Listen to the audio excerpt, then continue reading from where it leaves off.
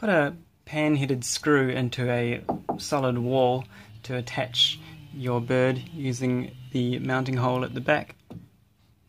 Just slide it onto the screw and bring it down to keep it fixed.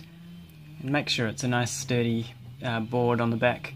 Just screw into the stud if it's a plaster wall, and that way it won't come out when you pull the string.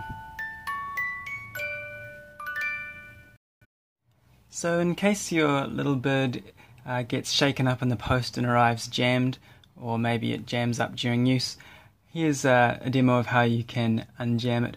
Just use a small screwdriver to undo this screw at the top, and do this while you have the sculpture attached to the wall.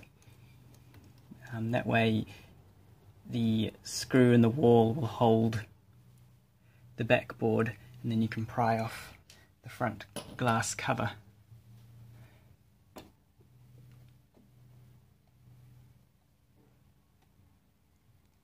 This won't come off completely because of the string and the bead stopping it, but when it's like this, then you should be able to fiddle around with the bird and get him unjammed and sitting nicely in the middle of his shaft.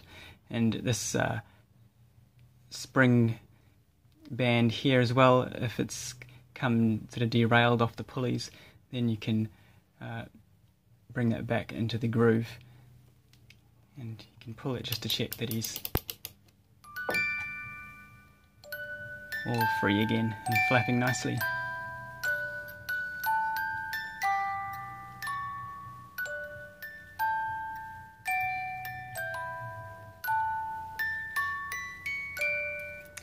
And then slip the cover back on.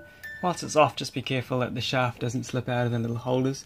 And as you put the glass dome back on, make sure that the little hole at the top lines up with the hole in the base for the screw. And just check that your string, your cord here, isn't getting pinched. Push that back on and put your screw back in.